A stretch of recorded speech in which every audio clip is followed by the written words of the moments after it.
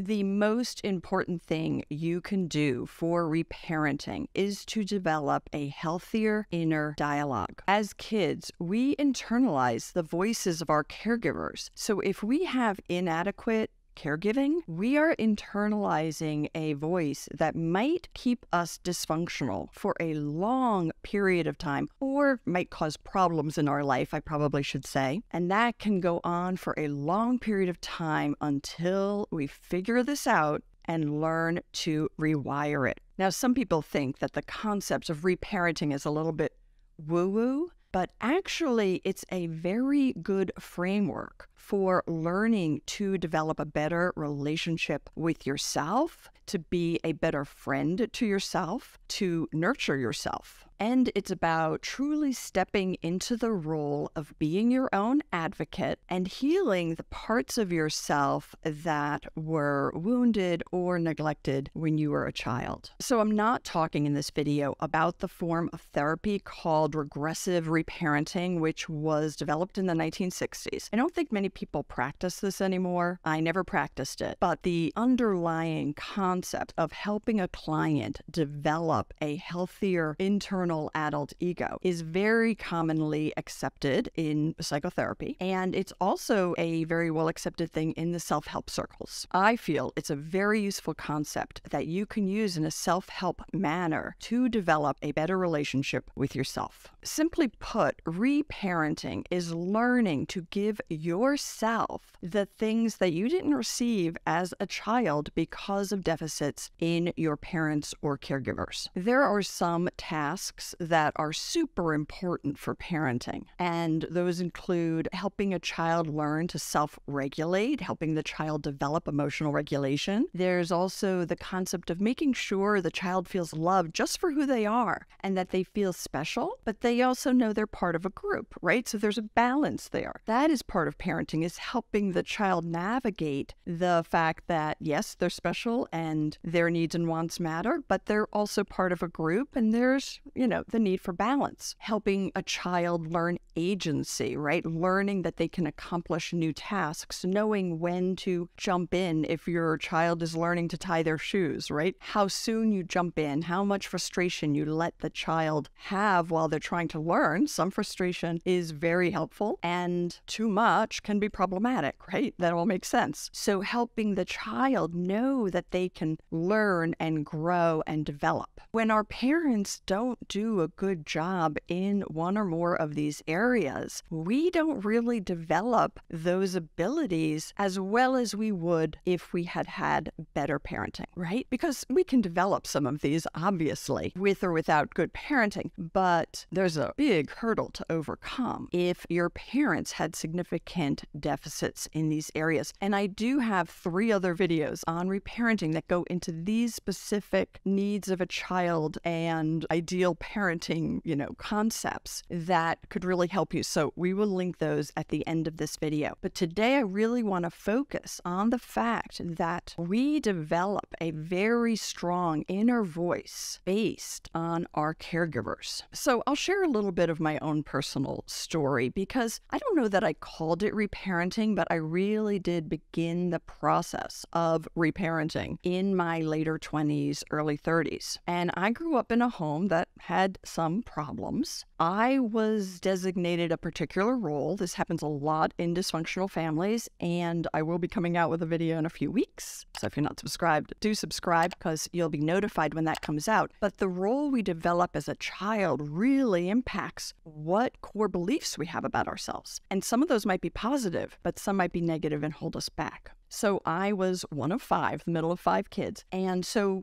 a couple of us had a couple of different roles, but my roles were to achieve and to caretake. So I was sort of the child who did really well in school, but I knew I had to do really well in school. It wasn't always a good thing. And then emotionally caretaking for other family members. And I think I also learned as a child really that I had to rely on myself, and I couldn't really rely very much on other people. Now, yes, that can build agency. It can build a feeling of I can do this myself. myself. But then you also might get to a point in your life, which I did, where I realized I was doing everything myself, which is not the best place to be. So I had these internalized voices driving me that I had to succeed. Like I really was not worthwhile if I didn't keep achieving and moving and driving. And I was working on Wall Street. I was working like a maniac. I was in a relationship with somebody who really could not cope with daily life, to be honest. And I just did everything. So part of my reparenting was to learn, like, Barbara, it's okay to take a break. It's okay to rest. It's okay to care for your basic needs. And it's okay to find people you can rely on. Because if you grow up thinking I can never rely on anybody, you will find people who you can't rely on and you'll keep them in your life because you can't rely on anybody. So why does it matter? So really rewiring some of those negative core beliefs was key to me moving forward and improving my life. And as many of you know, I did end up quitting Wall Street after about 16 years. I was there a long time, but I quit. I became a psychotherapist. I had my therapy practice for 20 years. And then a few years ago, I closed the therapy practice, started a little bit of online coaching, and developed this YouTube channel to try to help people around the world. So it was a bit of a long story, but I wanted to share with you kind of like how those internalized voices, like those were voices that I learned from the role I had as a child. And I learned those voices by osmosis because my parents had those voices. We learn and we pick up the way of talking to ourselves based on how people talk to us, based on how people make us feel, and based on how we observe they feel or what they say. So the most important part of reparenting is to develop a positive inner mother voice, a positive inner father voice. And I know this is easier said than done, so I will give a few tips on that. And just keep in mind that this kind of work takes time and often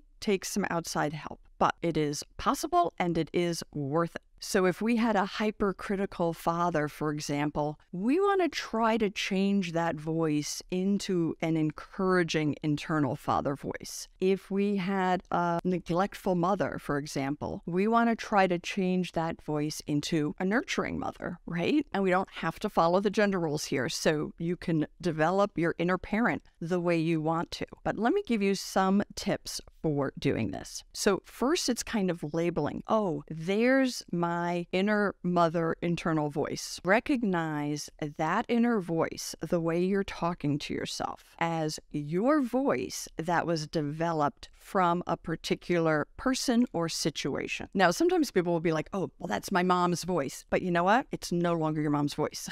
It was your mom's voice when you were a child. Unfortunately, it's now your voice, okay? So I do think that moving away from, maybe this is point number 2 here, moving away from being like, oh, well, that's my father's critical voice. Okay, no, it's the internalized voice that you learned from your critical father. So this is a more empowered way to think about it. You're taking ownership of how you operate today. You are responsible, right? Now, you have hurdles to get over.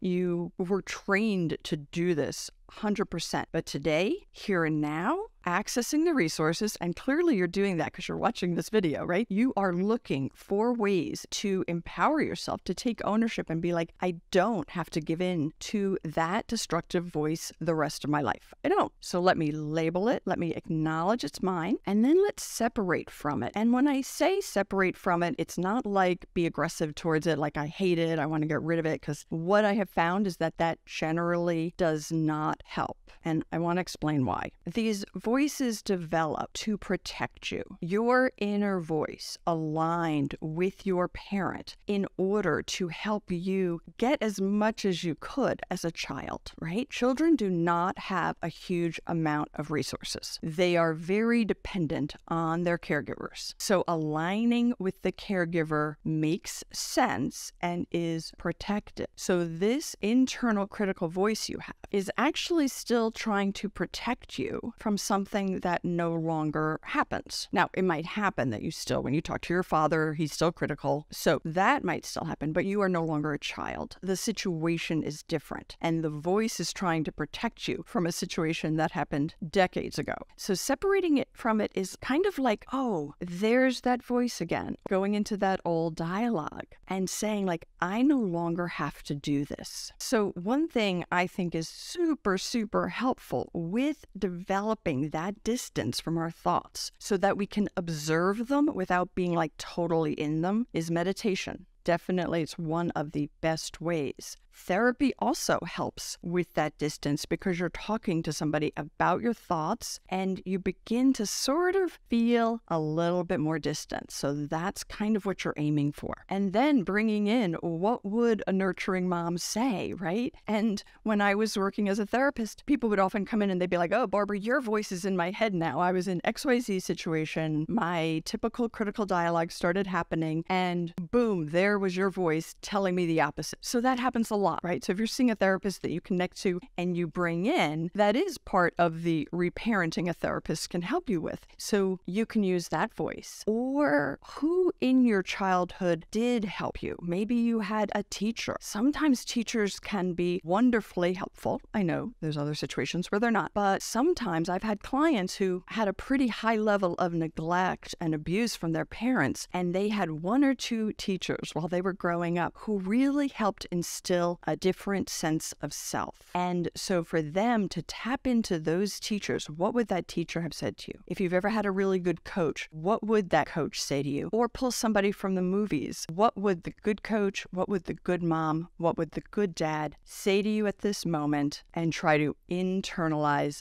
that voice. So I do have a free PDF that I will link in the description to this video, and it's on transforming your negative core beliefs. It helps you identify what are those core beliefs that you learned, and then it gives you 3 different techniques for rewiring those beliefs. So feel free to download that. I have heard from many people it's super helpful. But remember that rewiring your brain and reparenting yourself takes time. Sometimes it is good to access a healing professional who can help. And sometimes I know that this work can feel heavy, but it can also bring a sense of renewed hope and joy to your life and to your relationships. It's super important to stay curious, open to learning, to have compassion for yourself and what you went through. Practice patience and be intentional with your actions. All right, subscribe if you're not subscribed. Give this video a like if you found it useful.